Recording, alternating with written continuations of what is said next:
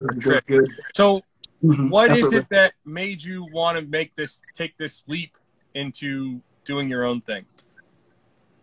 Of course it's well, I think we're all gonna, we're getting older, we're all gonna be directed towards these paths. I mean, it's for the better.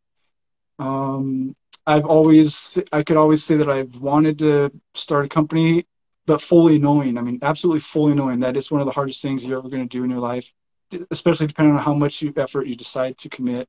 It's going to be stressful. It's going to be taxing. It's expensive. I know all those things. And so I kind of just stayed away and tried to get really good at what I was doing. I never thought that I was going to be better than my boss.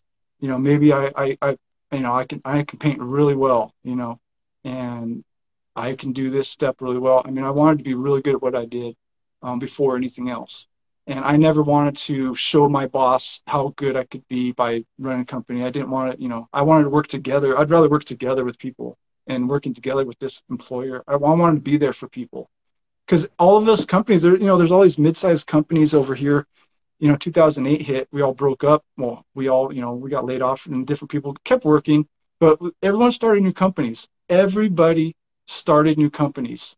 So it was all one-man company here, a one-man company over there, a one-man company over there with two guys, and it might have their friend. So it was all these one-man companies. And I was like, I don't need to do that if I can build my demand. I should be in demand because everybody had companies and painters were in demand.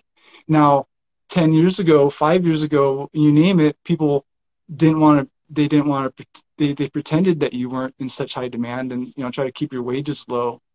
That's the goal for the company. Keep them down a little bit as long as possible.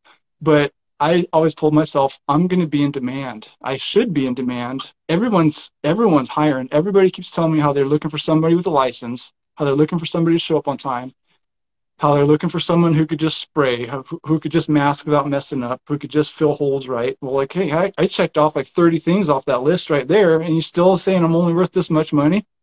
I mean, I can do all these things and excel at it really well, really well, and I could lead your crew and teach you a couple things. And so now, how much are you willing to pay me? 19 an hour? I'm sorry. I'm sorry. No, I can't take that job. So